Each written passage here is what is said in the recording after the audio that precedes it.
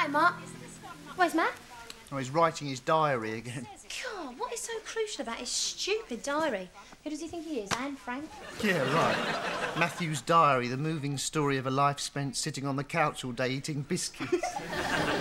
Yes, chatter away, have a good laugh. What could you know about the thoughts of Matt Malone, a man awaiting his destiny? What do you fancy for your destiny tonight, Matt? Pizza or curry? Haven't decided yet, but I'll have some of yours while I'm waiting. What's that, man? It's a postgraduate prospectus. I've been thinking I might do another degree. You know, go back to university. Why, was there someone you forgot to shag? No,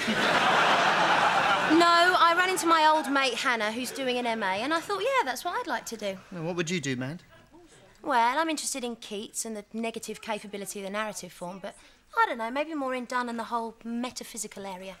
Oh, here we go. Ooh, ooh, my head's so big with that huge great brain and it's pushing out the sides. It's so enormous and squidging out my ears and pushing my eyeballs out.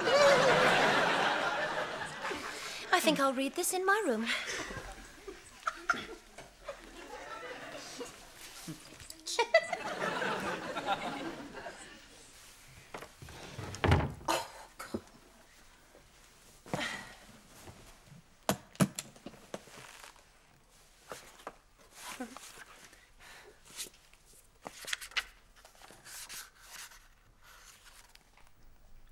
This flea is you and I, and this our marriage bed.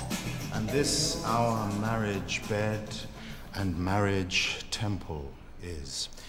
Though parents grudge and you, we are met and cloistered in these living walls of jet. It's an amazing way to write about a flea, isn't it? So, what are you thinking, Mandy? I love you. Let me be your slave. That word, cloistered, it's got a sort of secret, sensual sound about it. Sounds sort of juicy, don't you think? Yes, I think you're right. I've never thought of it in that way before. Juicy, yes. Of course, cloistered also has a religious feel to it as well.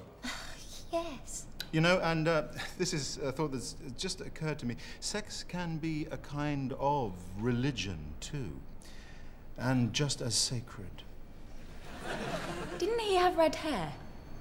Done, I mean. No, I don't think so, Hannah.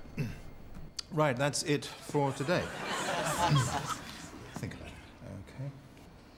You're